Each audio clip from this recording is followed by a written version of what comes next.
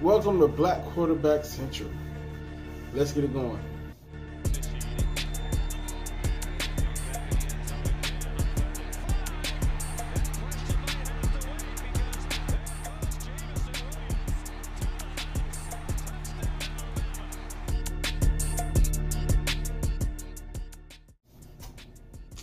Yo, if you don't know me, my name is Keith. I run Job to God. I'm kind of doing a rebranding. It's still Job to God. We're still moving into the Job to God phase. But I thought I'd change it up and kind of change the direction of the channel. We're Black Quarterback Central. That's where we are now. A Job to God production nonetheless. It's going to be a college spin. We had no professional games this week. College football kicked off this week. And two of our biggest stars in the game happen to look like us right now. So we're going to talk about Bryce Young from Alabama. We're going to talk about Sanders from Jackson State. And if you don't know who Sanders is, he's Deion Sanders' son. Top recruit, first debut game, true freshman. Coming out of Florida, I think he was in Florida. No, Texas. Coming out of Texas. Now I'm not sure how to pronounce his first name yet, so out of respect for him, I'm just gonna call him Sanders for the first show, and then as we cover him throughout the season, I'll learn his name and I'll call him by his first name. But for this episode alone, his name is Sanders. That's what I'm referring to. If I refer to Deion, I'm just gonna say Prime. So yeah, let's get into it, man. Black Quarterback Central, college edition to it. So before we get into that, I want to address something that I've just been seeing a lot. I still have something to do with black quarterbacks, but and excuse me, I got my hoodie on now. It's not looking good up there, so yeah. But I'm seeing a lot of articles about Cam Newton, and I saw an article. Now I'm not even going to link, but I saw an article yesterday that said that Cam Newton couldn't learn the playbook, and that Mac Jones was showing him the playbook, and Mac Jones was basically teaching Cam the playbook. I don't believe they're not one bit. Like, if y'all gonna release Cam, just release Cam. But to throw all this propaganda out here, like Cam is just some idiot that all he did was run around, that's not true, and I would defend Cam. So if you see any of those articles that are complete BS, don't believe them. That's not an indictment on Cam. It was never that Cam never knew the playbook, even in his career. It was never that he didn't know the playbook. It was just Cam was never accurate. That's what that was. It's not that he didn't know the playbook. Cam just wasn't as accurate as he had needed to be most of his career. That's what it was. It wasn't him being too dumb. It was Cam not being accurate enough. And I feel if Cam was vaccinated, he would still be on the Patriots. So let's not act like that's not a big thing. And I'm seeing that propaganda a lot, and I just wanted to address it. It's not that Cam didn't know the playbook, guys. The Boston media is just awful. So shout out to Cam. Don't compromise yourself for nobody. Let's get into it. So Bryce Young, I have a friend. Shout out to Joshua Walker. He coaches in SoCal, California. I don't know if he coaches in SoCal, California anymore, but he did when he saw Bryce Young play. And he told me last year, and if I can find the statuses, I'll put them up. He said, you need to watch Alabama this year. And I was like, Alabama? And I was like, Alabama? Why would I need to watch Alabama? It's like they have a guy that I coached against in high school. His name is Bryce Young. He's going to be on your series next year. And I was like, okay. You know, I don't cover college sports like that, but I will if something happens, right? And so I go into this season. I'm like, all right, true sophomore. Let's see what happens. He didn't disappoint me. First game on the national stage. Now, granted, he plays for Alabama, so you know that's just an NFL team, but you still got to do it.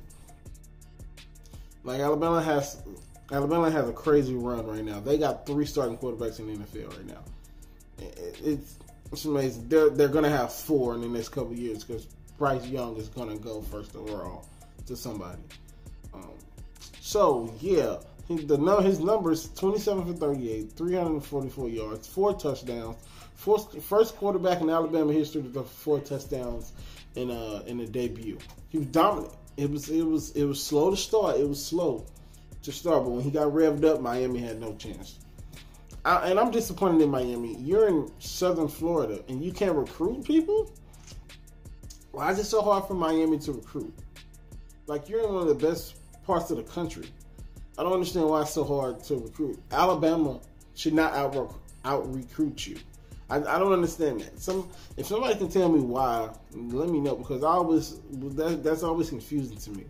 You're in one of the biggest hotspots for football in the country, but you can't recruit, and everybody else around you recruits well. Florida State, Florida.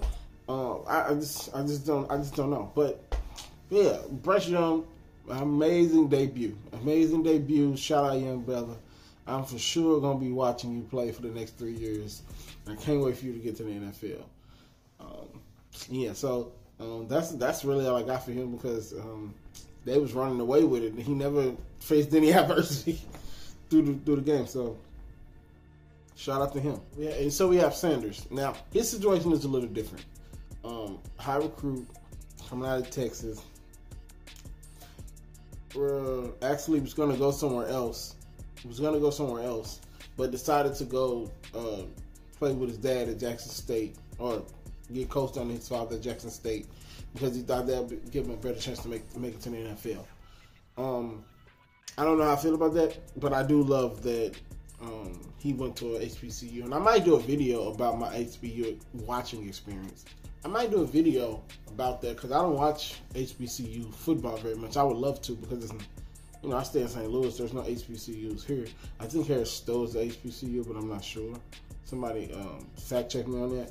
But yeah, I didn't expect the experience to be so great. Like, the watching experience was so great, and so the football was decent. It was good. It can be better, but it's HBCU football. I'm not gonna knock it for anything. It's still elite athletes doing elite athlete things, right? And so Sanders, they really should have won. This game really should have been 28-6.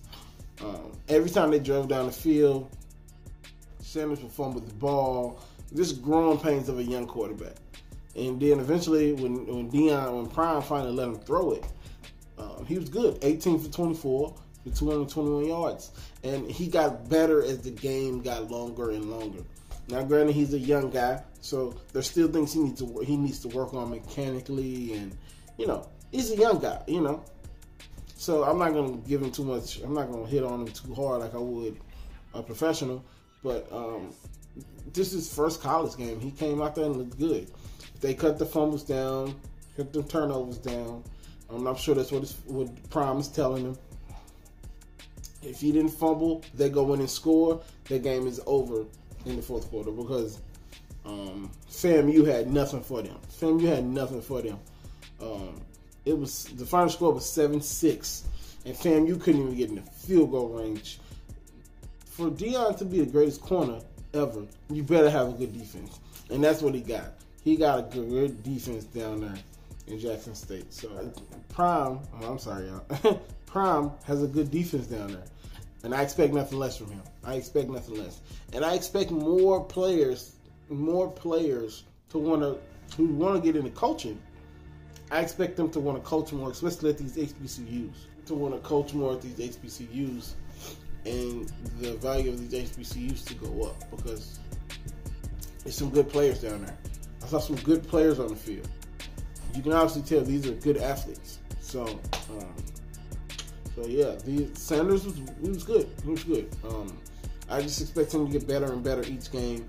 Hopefully, I can keep up with him and I can track his progress throughout his next 4 years. It's going to be difficult. Especially with, I don't know where you watch HBCU games at. So if anybody knows where HBCU games, is there a hub for it? Because if I got to pay for it, I'll pay for it. So let me know if there's a hub, or there a website. Is there anything that I could just exclusively watch HBCU games at? Because I would love to get more into that. And hopefully start a series. Hopefully start an alternate series where I discover HBCU U games. I would love that. So if anybody wants to help me out, hit me up in the DMs of either my Twitter, my Twitter, my YouTube, my Instagram. Hit me up and let me know if that's a thing. So that's really all I got for y'all. Really small week. College football got underway, and I'm sure we'll add more college black quarterbacks if this thing gets rolling. If you guys know something I should watch, let me know in the comments. Just let me know if you want me to cover college football more. I'm not a college football guy, but if anybody wants me to cover college football, I will, no problem. So just let me know. We're getting this week started real good, y'all. So I'll see y'all next week. And next time I talk to y'all, we'll be talking about week one of the NFL season. Can't wait. Peace. Happy Labor Day.